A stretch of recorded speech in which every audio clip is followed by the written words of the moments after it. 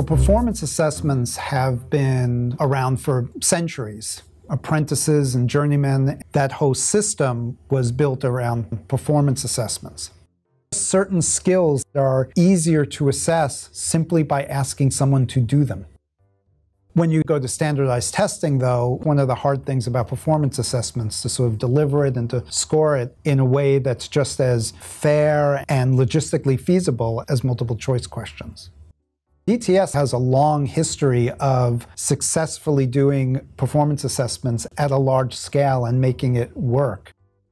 ETS tries to look at new ways of assessing people, going beyond the standard multiple choice questions and bubble-in responses. One of the most natural ways to collect information about what a person knows is through a conversation.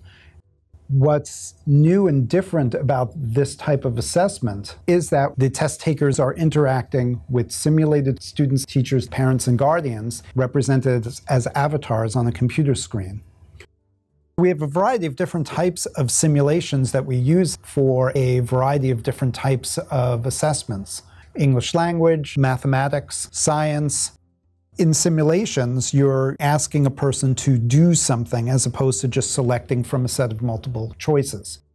The complexity of the simulations really depends on the nature of what it is that you're trying to assess. If the test taker is being assessed on their scientific inquiry skills by how well they interact with a simulated teacher and a simulated peer, you're going to have a very complex interactive simulation. These avatars are posing questions to the test taker, and depending upon the test taker's responses, the simulation might go in different directions. However, these avatars are relatively scripted. In more expanded simulations, such as conversation-based assessments of teacher quality, a teacher's ability to elicit information from students, to direct a classroom discussion, or have a discussion with a student's parent could be assessed. In these simulations, the candidate teacher has the initiative in the conversation. They're the ones who are directing where to go. And so it becomes much harder to have an automated avatar because you don't know exactly what kind of questions the test taker is going to pose of the avatar. There, we have a human behind the scenes controlling the avatar, so you have a better chance of making more standard responses. These avatars are not like robots. The interaction that you have with the avatars should feel like you're talking with a real person.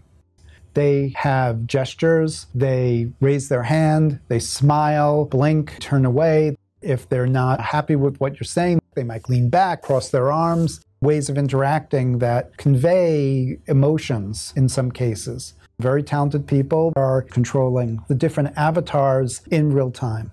They're trained in improvisation as well as the underlying structure of the content involved in the particular task and how the students are supposed to respond in different situations.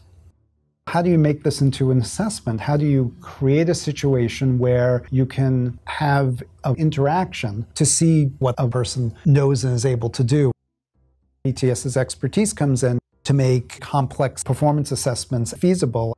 ETS would be involved in fleshing out the competencies, connecting to what would be evidence of those competencies, the specific behaviors that you want to look for in an interaction, helping to create the classroom scenarios and tasks that would elicit that evidence from test takers, understanding how we would draw conclusions about what the test takers know and are able to do, and then understanding how we would score complex performance assessments.